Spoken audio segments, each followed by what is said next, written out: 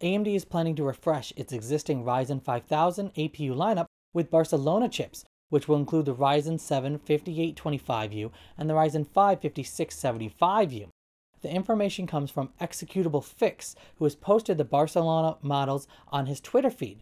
The Barcelona lineup is to Siena, which Lucena was to Raynor.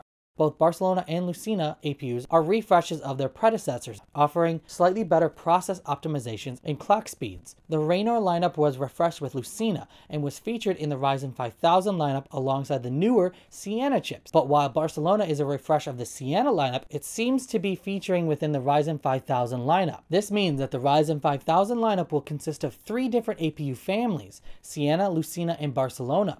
The Barcelona lineup will include 2 models, which include the standard Ryzen 7 5825U APU with 8 cores and 16 threads, a pro part known as the Ryzen 5 5675U with 6 cores and 12 threads. There are no specific details regarding the clock speeds and such, but we can definitely expect improvements and better efficiency in that department. It is unlikely that AMD will be refreshing its Siena H lineup, as there are no roadmaps that list that down, but mainstream chips do get an update in the form of a refresh every now and then with AMD. As for features, well, considering that AMD's Barcelona APUs are still based on Siena's underlying architecture, they will retain their Zen 3 cores and feature support for PCIe Gen 3.0 and DDR4. The real update to the platform will come with Rembrandt, which is expected to be unveiled next year at CES. Recently, we saw a Rembrandt chip leak out, and there is also reports that the APU lineup is currently under mass production.